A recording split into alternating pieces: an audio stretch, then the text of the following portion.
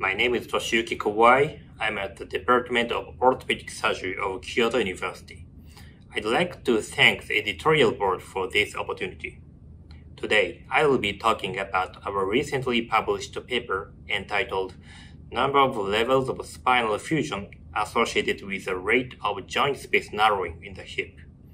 Spinal fusion may limit the inherent mobility of the sacrum.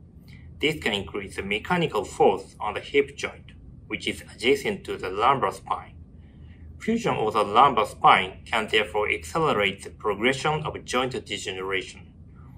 We evaluate the hip X-ray of patients who had undergone spinal fusion to determine whether spinal fusion, especially longer spinal fusion, affects hip joint degeneration. We notice that we can observe the hip joint in almost all AP lumbar spine X-rays. We retrospectively review the hip joint space of all patients who underwent spinal fusion surgery.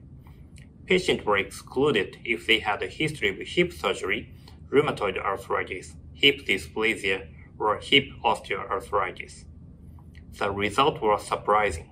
The narrowing rate for single-level fusion was 0.06 millimeters per year, whereas that for fusion at 7 levels or more was 0.31 millimeters per year.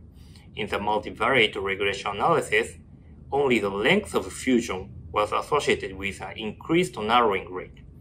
Secondary regression, performed with patients who underwent spinal fusion for degenerative disc disease, showed that the length of fusion and female sex were associated with increased joint narrowing.